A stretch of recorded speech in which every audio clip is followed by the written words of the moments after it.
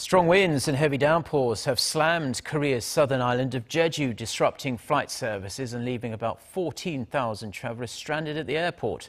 The Korea Airports Corporation says that as of Tuesday morning, some 170 flights have been cancelled and around 160 have been delayed at Jeju International Airport due to the severe weather.